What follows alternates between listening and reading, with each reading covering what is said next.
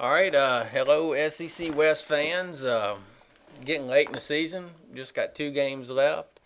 From an LSU fan, I've got a whole lot to say, I guess. Barron is supposed to be calling me. He's the Ole Miss fan. I don't know if he's going to make it or not. We'll give him some.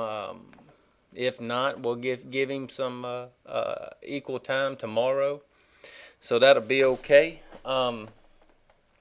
Arkansas is going to be playing Mississippi State this week. It's that ought to be an entertaining game, I guess.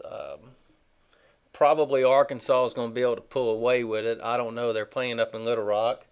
They're playing in Little Rock, and they never lose in Little Rock, except for I think one year LSU beat them not too long ago.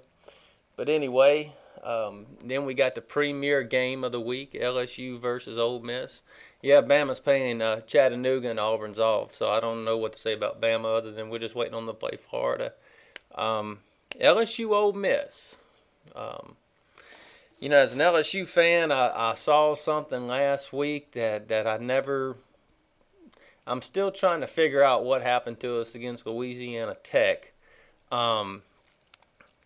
If you're a believer in body language like I am, I've never seen a quarterback display the kind of body language that our quarterback displayed. It was like he was always pulling at his shoulder pads, and the coach would give him a call, and he would get the signal, and he would just roll his eyes like.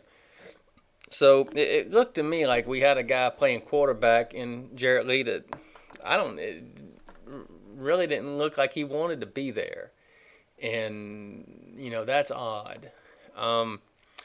Of course, our Jordan Jefferson was out for that game. He's supposed to be back for this game. That's the rumor, but I don't know if that's the case or not. It's just going to be something we're going to have to see on game time. But I can promise you, if Jarrett Lee is starting this game for the Tigers, Ole Miss will win big. So I don't know what's maybe, and it wasn't just a bad game. It was just strange. Another thing that concerned me about the game against Louisiana Tech was that our fans started booing. Some of them been calling in the Buddy Sanji show and saying they were booing the coaches, but they're full of it. Yeah, they might have been booing the coaches, but they were booing that kid too. So, God, I hate to see that, but I tell you, I've been in every stadium in the SEC, and I've heard booing in every single one of them when their team was losing. So I'm not justifying that for LSU fans, but it goes on, and I just wish it wouldn't happen in Tiger Stadium. So as far as the Tigers are concerned, I don't know what stats are going to mean this week. Both of these teams are pretty much middle of the pack.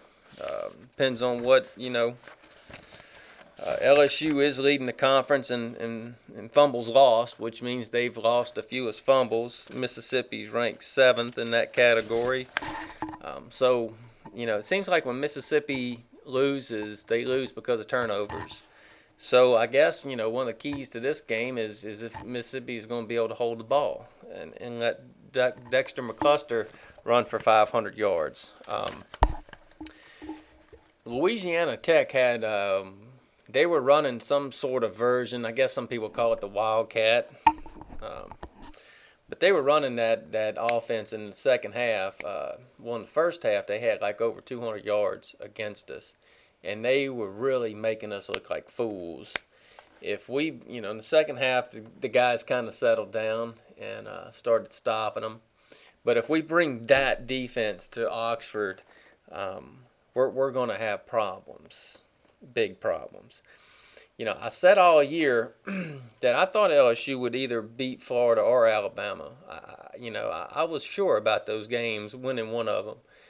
But, this Ole Miss game, when Ole Miss lost to South Carolina, I circled this on my calculator. I mean, my calendar. Because This is Houston Nutt's prime time. You know, he's fighting. Basically, what we're fighting for in this game is, for all intent and purposes, third place in the SEC, which means at the end of the year you get to go to the Capital One Bowl, which is, you know, it's a hell of a lot better than going up to Dallas. If you're in the beaches and all that stuff. Not to take anything away from the Cotton Bowl, but that, you know, he's lost some games. His players are calmed down. The offense looks like it's clicking. Well, it sure in the hell clicked against Tennessee. But, you know, Tennessee was facing all that, those weird players getting arrested problems and all this stuff. So, you know, I think the key to this game is you know, first and foremost, Jefferson has to be healthy. If not, forget it. Second, our defense has to find their head again.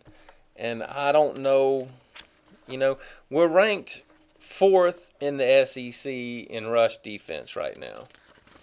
And, you know, Mississippi's 5th. So, and you can go on down the list. Scoring defense, LSU's 3rd, Ole Miss is 4th. Scoring offense, LSU is 9th, Mississippi's 4th. So that's a big key. If you know, I've been waiting all year for our front four on defense to play like I know they can, and you know, because most of them are seniors or, you know, juniors that's been playing a long time. But you know, if it's this late in the season, you got to figure that unit is just not, you know, what we as LSU fans are used to. And, you know, we're used to having an All-American on our defensive line every year, and things happen. So, you know, if the Tigers can wake up on defense and stop McCluster, and because they're just going to do the same things Louisiana Tech did to us, run around the edges, misdirection, wildcat, and all that stuff, you know, we might have a chance. But then again, our offense, you know, we have no offense. And, you know, we've got a staple of running backs. Well, you know, Charles Scott's hurt now, so he's gone. We might have him back for the bowl game. But Keelan Williams was running lights out against Louisiana Tech. Again, that's Louisiana Tech. One key stat that I looked at, that tackles for loss. Did y'all know Ole Miss is ranked number 1 in the SEC with tackles for losses? That's huge. Total of 72. Alabama second with 71. Now LSU is ranked 7th. So tackles for losses in sacks, Mississippi is 3rd. LSU is 9 in sacks. So, and I wished Barron was here with me so he could tell me if that was all Hardy or somebody else. So basically, you know, we're trying to figure out which team we're gonna see. Is it the team LSU played? Is the LSU team that played Auburn, or the LSU team that's played, I don't know, Louisiana Tech or Mississippi State or a lot of other games? And that's the same thing, you know, Arkansas fans have been saying the same thing every game. Same thing Auburn fans been saying all year, and Ole Miss. So my prediction in this game is an ass whooping. Just like, you know, Ole Miss whooped us last year pretty good. You know, I don't see any reason to believe that this year is going to be any different, especially after, you know, listening to all the players talking, and you know, all they're worried about, well, we can win 3 more games, and we can win 2 more games and go to a big bowl and all this stuff. You know, you don't really hear them saying, you know, I want to get over that butt whipping we took from them last year. Because all the teams that beat us last year, Ole Miss took us to the woodshed last year. So, in my opinion, I would rather pick what I think and be wrong. But, you know, until they wake up, figure out what's going on, you know, I predict a long day for the Tigers and the Tiger Nation. Anyway, I'm going to cut this off now so I can put it on YouTube. They cut me off for 10 minutes. I've got see a bunch of people on here. If y'all want to chat or something, just send me something. Until then, y'all take it easy.